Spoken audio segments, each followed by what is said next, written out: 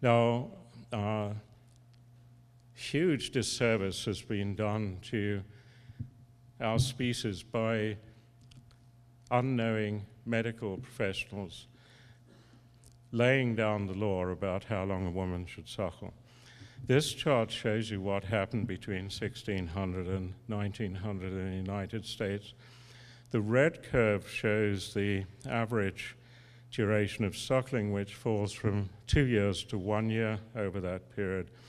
And the blue curve indicates the increase in advice to women that they should suckle according to a fixed schedule, which went from 0 in 1600 to 100% in 1900.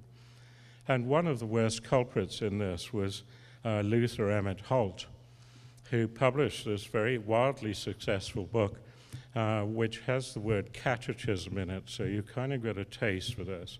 I call him Laughing Luther. And Luther Emmett Holt laid down the idea that in his catechism that women should suckle every 3 hours and no more frequently than that, and that the baby should be left alone for the rest of the time. He achieved this remarkable result by taking out the stomachs of deceased babies and measuring the volume.